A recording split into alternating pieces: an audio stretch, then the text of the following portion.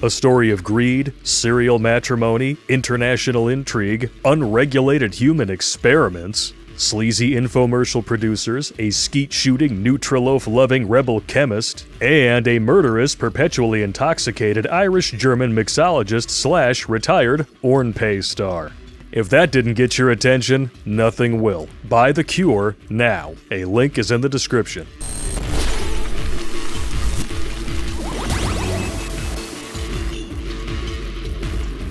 What's going on, you simplistic simpinators? Terrence Popp here, Redonkulas.com. Bad Popp showed up today because we are going to be covering every woman's favorite story. Just like Beauty and the Beast, it's a tale as old as time. Not to mention wrinkly, dried out, and usually smelly. You know you're getting old, dudes, when you gotta bring a feather duster to 4-play, 5-play, or even 6-play. Oh, God. Get off me, Grandma. I'm done. Well, that was good times. That's right, ladies. We're talking about the last stop in that express train all the way to box wine and Catland. Stop! Don't touch me there. This is my no-no sweater. Personally, I don't know why you're always surprised. You can see that shit coming a mile away. Oh, there it is. Oh, there we go. Oh, over the edge she goes in slow motion. It's like clockwork. We're talking about the unavoidable nature of time, and you choose to ignore it? That's on you. I'm on the 65 and out plan. That's why I have a full menagerie here. And so should you. So, if you haven't poured yourself one by now, you are way behind.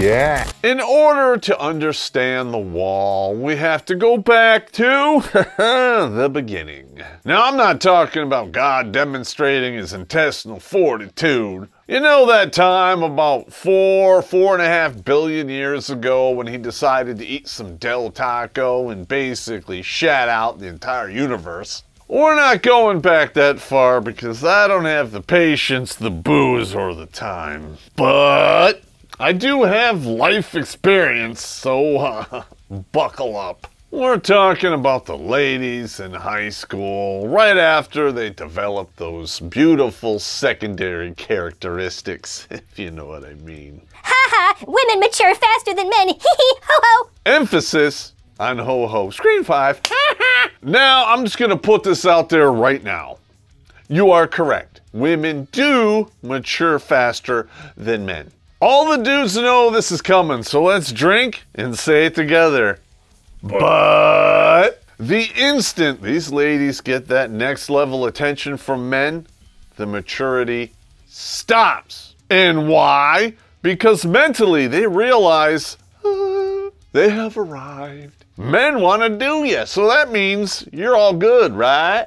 I don't need that time to develop what they call that. Oh yeah, that's right. Intelligence, wisdom, and personality and character. Who needs that while you got boobs, booty, and nut? I'm sorry, dudes. I have now been on YouTube so long, I forgot how to say words that will get me banned. Unless you're talking about the C word, and I love that one. It's an acronym that stands for Can't Understand Normal Thinker, and we shorten it to Can't. Sounds refreshing, but in the long run, it really isn't. Let's be honest here, dudes. It is far more expensive than it is refreshing. Only in America can an $8 sundress cost $2,000 a month in child support. Been there, done that. Who knows? I might be your daddy. So I had a thought. I am gonna break down the entire concept of the wall. And it comes down to one thing and one thing only. Time. If you're the type of person who wants their back blown out by the guy who's 6 feet tall with a six-pack abs with a six-figure income, I got news for you. With the exception of money, all the rest of that shit blows away with time. They say time is the fire in which we burn. Not to be confused with the sensation you get when you urinate. Screen 5.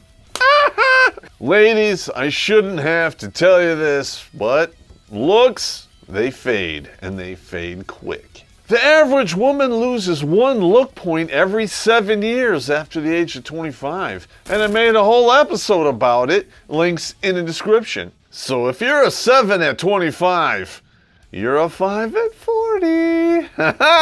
And all of those bargaining chips that you thought you would have for the rest of your life when you graduated high school, they gone. When you're 18 and you have the long legs and big tits, the world is your oyster. But if you don't strike while the iron is hot, the only oyster, well, that's between your legs. And that's also why we call it the chlamydia clam. Space Ghost. This is inevitable. It is going to happen to us all, men and women alike. Later, for most men, hey, don't you get mad at me, it's the truth. For most women, you start hitting that wall between 30 and 35. If you're a dude and you take care of yourself, you got till about 50. Sorry, ladies, that is the difference between earned value and innate value. When your value is based off of youth, beauty, and fertility, that's a very finite window. Women are born with that value. That's why they need to capitalize on it while they're young. By the time you're 35, it's pretty much done. But when your value is based off of accomplishments, you can do that pretty much till the day you drop dead. Dudes, they have to earn their value, and they don't even hit their stride until they're like 35. That's why dudes who are 50 to 60 years old can date chicks who are just barely legal to drink. Because they can. Winning. Yeah! But have you ever seen a 65-year-old woman marrying a 25-year-old dude? Probably not. Now, I'm not saying it doesn't happen ever, but you know, some dudes are just disgusting. Oh my God! Ah! Ah! Well, perhaps you're one of those guys who likes, you know, the smell of Preparation H when it's been applied in denture cream. Who am I to judge? Now that I've said that and I got my woke points for the day, I'm gonna go throw up. And even then, you 65-year-old spinsters out there, you're just the bullseye in the bar. Sorry. You're the rental car dudes get for drag racing. No liability, no risk, and when they're done, they leave you smoking and dripping in the parking lot at the rental lot. But there's a lot of women out there who hit this wall a lot faster than others, and we're gonna be talking about that tonight. 35 is just the average. There are some poor women out there who hit the wall in high school. They have so much gelatinous fat packed onto those bones, you can't even tell if it's a dude or a chick anymore. Hello, Pat. So I gave this whole thing some thought, and I came up with a list of accelerators. These are traits and behaviors that make you hit the wall faster or harder. The number one deciding factor for everyone, genetics. If you want to get a close idea of what your woman's going to look like in 20 years, go look at the mother. If she introduces you to her mother, and she's 500 pounds and bedridden in the hospital, and she has her own film crew for her 600-pound life, it is time to go. You need to pull the same maneuver my father did. He went out to get some smokes and didn't come back for 53 years. And now he did. Now there are 3 things that'll speed up that trajectory into the wall faster than anything else. Smoking, drugs, and booze. Don't judge me. Don't get me wrong, dudes. Dating smokers could be fun, but only for a very, very short window of opportunity. You know, 18, like 22. Take advantage of that oral fixation for all it's worth. But be very careful. Wash that shit off so you don't pass anything nasty onto the side chick. Oh my God, why do you taste like nicotine? I plead the 5th. Keep going. And when you're done, I want some mayo on my BLT. The next one on the list is drugs, and it should go without saying. You can go from 0 to hag in less than a year on some hard drugs. The next one is booze, and I am not the shining example on this one, so we're gonna move along. But let's just boil it down to this. If you spent your 20s partying from Tuesday all the way to Sunday, you're probably not getting a ring put on it, I'm just saying. If you have a star on the Hollywood Walk of Shame, forget about it. In fact, excessive partying is the next one on the list. And excessive partying usually leads to one hell of a sausage safari that lasts about 12 to 18 years. I know quite a few women who can list the number of partners by descriptions because they were so hammered each and every time. It was a blurry parade of penises and she got no one's names. And let's be honest, even if she did get a name or two, it's probably not their real name anyway. Hey baby, it's getting kind of late and I got fresh beer at my place. You want to just check that out? Yeah, my name? It's Engelbert Humperdinck. Nice to meet you. Kringlebert Fisty Buns. How's it going? Zingelbert Bimbledeck. How you doing? I'm from Turkey. Scott McTavish. Yeah, I'm from Ireland. Bendy Dick Come and Snatch. Slut Bunwana. I'm from Iraq. I'm Chief King Dong from Slapaho Nation. Nice to meet you. What? Of course I have a casino. You want to bet against the house? And don't you dare believe these ladies when they tell you how many partners they've had. Some of these ladies, they keep 3 different lists, one for each orifice. If the meat is not delivered to the warehouse through the front entrance, it don't count. If you come across this marriage material and you ask her for her body count, that number's gonna be anywhere between 1 and 4. But all of those sticky deliveries right to the mail slot, you're not gonna get that number. And when you're really gonna find out, it'll be too little too late and you're gonna think she's on the pill. I'm not gonna say we've all been there, but most of us probably have. You know, the lights are off, she's bent over, you're going to town, and then a car drives by. She insisted on having the lights off, so when that light goes by, you get a quick snapshot of some serious nightmare fuel. Why'd you stop? Because your butthole has a clit. Got her in. Oh. Dudes, if she wants the lights off all the time, red alert, you better dive. She wants you to think she's modest, but never mind the fact that her slot C looks like a dragon fruit that hate fucked another dragon fruit. God damn. Run out the aircraft and hit your reserve, baby. It's over. The aircraft is on fire. The next 2 accelerators right into the wall, bad diet and weight gain. Everyone's heard of the freshman 15.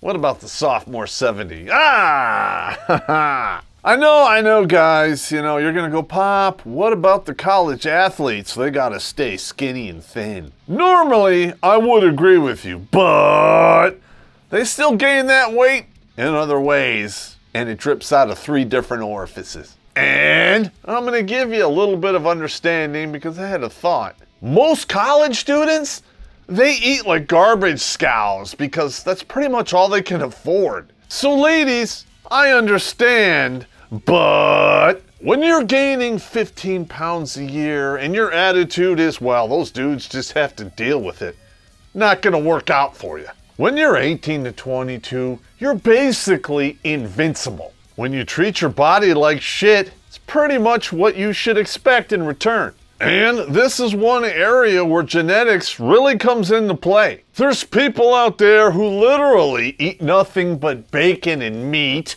and drink their dinner and they still live to be 95. I'm not one of those people. In fact, most of us, we're not one of those people. But women behave like they are, and then they expect you to just deal with it. They even created a whole movement called body positivity to make you think you're the problem. Let's pretend that's not true. Yeah. And one of the fastest ways women gain weight is they drop a couple kids. How many women out there use getting pregnant and having children as an excuse to pull the pin on the fat grenade? I'm just asking for a friend here. I just want to know the number. You're not multiplying through mitosis here, so push away from the table and stop doubling your weight. I'm not being an uber dick here. We expect you to gain weight when you get pregnant. But when you double your size because you can, and you keep the weight on for 10 years, whose fault is that? Oh, that's right, I forgot. He slipped one by the goalie. Now he's in baby jail for 18 to 21 years. So everything you do or don't do, well, that's all his fault and he has to pay for it. It's not like women treat men like walking ATMs or anything. I'm just saying. And look at me, sounding all negative. Segue. Negativity is a great way to smash into that wall early. And where does all of that negativity come from? Two places. Feminism and entitlement. If you're a feminist, the wall isn't even part of the equation. Most dudes are not writing a check against that. And the ones that are, let's be honest here, you're gonna cheat on them and divorce them anyway and take all their shit. Damn it, he's right. Well said. Now, feminism, that definitely breeds entitlement, but it is not a prerequisite, unfortunately. We live in a society that tells women they're worthy because of vagina and reasons. What that means is a woman simply is worthy, and that has nothing to do with how many degrees she has. You're worth the best 7 to 10 minutes of my time under an assumed name. My name is Zinglebert Pumpy Dick. Anyone with a pulse and a brainstem knows you're not entitled to shit. So when you approach a relationship with that mentality, you've already shot yourself in the foot. And especially if you have princess complex. We all know these chicks. They were all raised on Disney, and either they have a horse or they want one. Anyone with this mindset, they expect you to be a servant, not a partner. And our society is throwing all of its weight behind this mentality.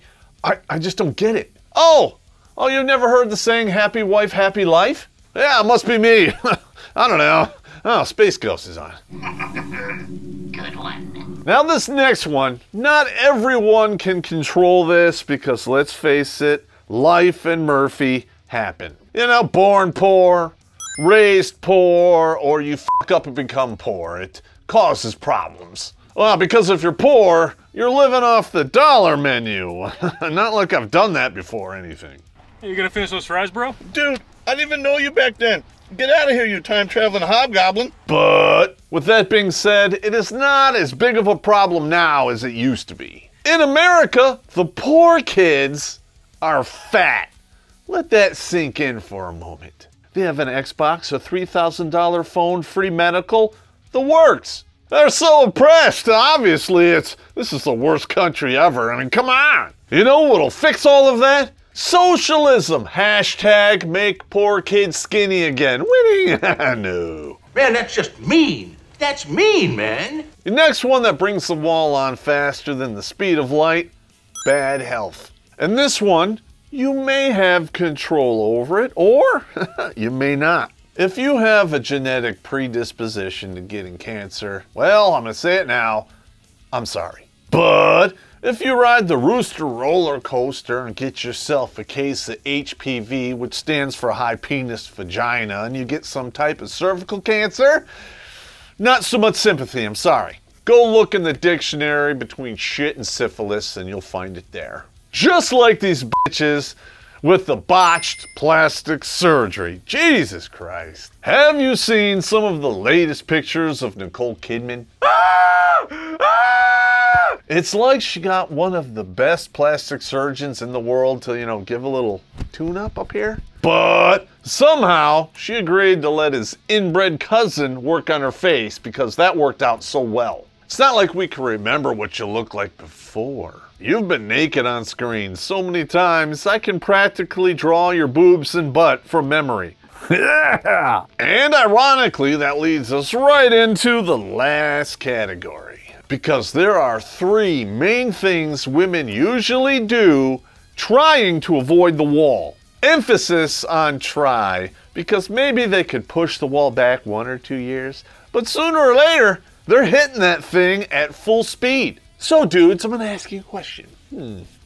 What What is one of the things you could do when you get botched plastic surgery? Get more plastic surgery. There you go. A self-fulfilling prophecy. Hairline, face, boobs, butt, legs, arms, or they can rejuvenate their hoo-has. Does any of that fix stupid?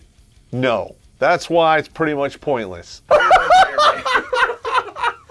Now, if you get a scar or have a hair lip, there are surgeons out there that can perform miracles. But there is no surgeon out there good enough to cut back the effects of time. Now, if you agree with me, smile. That's right, you all have way too much Botox. Screen 5. And that is why you guys need to hook us up and go to redonkulas.com/donate and send us a couple bucks, because this shit is expensive. The only way this content gets out there is if you guys share it and support it. Now, I'm just a dude and I'm not worthy, but we appreciate every dollar. Even if you decide to take that money and bury it into bariatric surgery, the effects still are not very pretty. This is one of the key ways these ladies try to avoid the wall, and it still doesn't work. Let's just say you were morbidly obese your entire life, and then you have a miracle procedure where you dump an ass load of weight. What do you think is gonna happen? You are going to look like a burn victim in reverse. Oh my God, that's a horrible image. You might think that that newfound flying squirrel suit's gonna help you glide over the wall, but that is not going to happen. And there is an argument out there that you are worse than you were before. You might think you're gonna be able to hide all of that with the new invention called Spanx. That ain't gonna happen. You expect to, slap the thigh and ride the wave in, but you really get sucked in and drowned by the undertow. Last but not least, and this trick is pretty pathetic.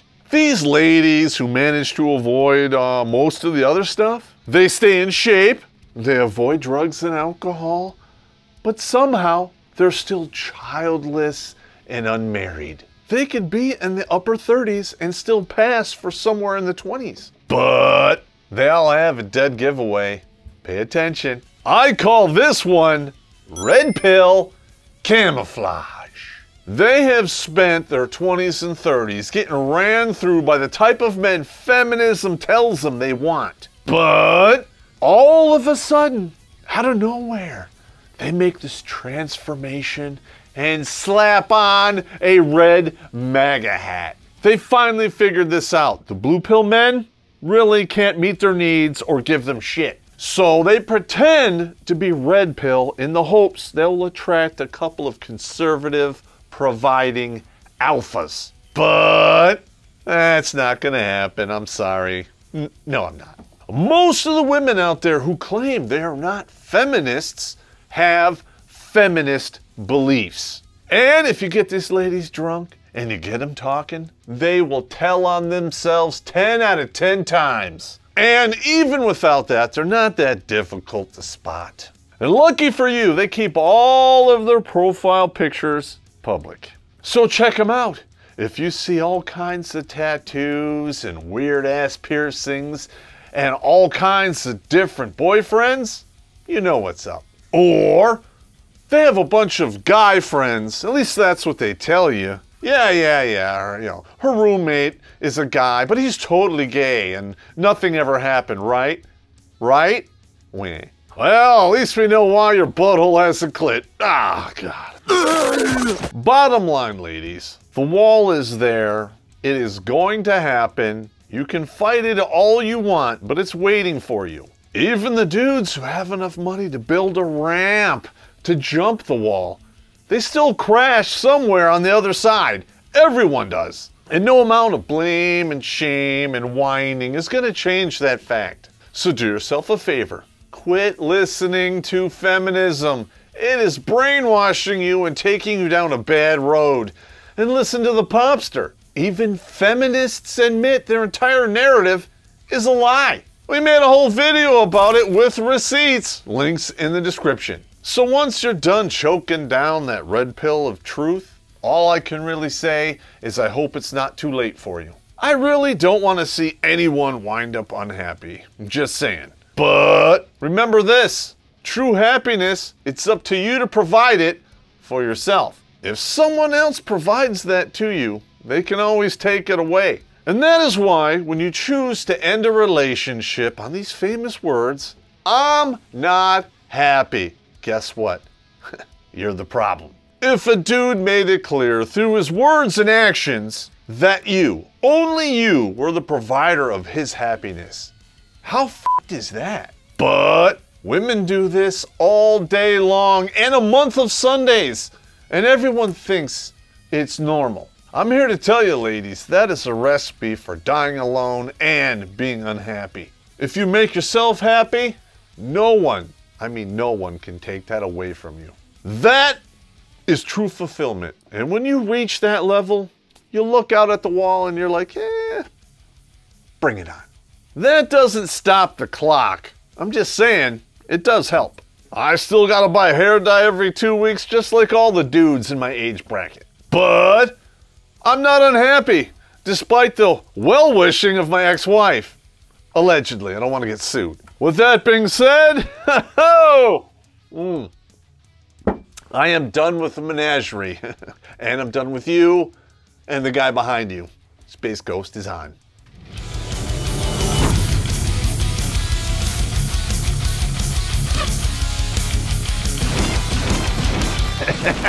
Perky tits and the booming shelf ass. You had no lines and your hairline was giving you a normal forehead. Now you have a 6 head, you have beagle ears, and you are gravitationally challenged. It's getting to the point where like I run into these women and I'm like, in the back of my mind, I'm like, this woman kind of looks like my mother. God. Forget it. I wish I had filmed in actual bars, me giving out like fake things.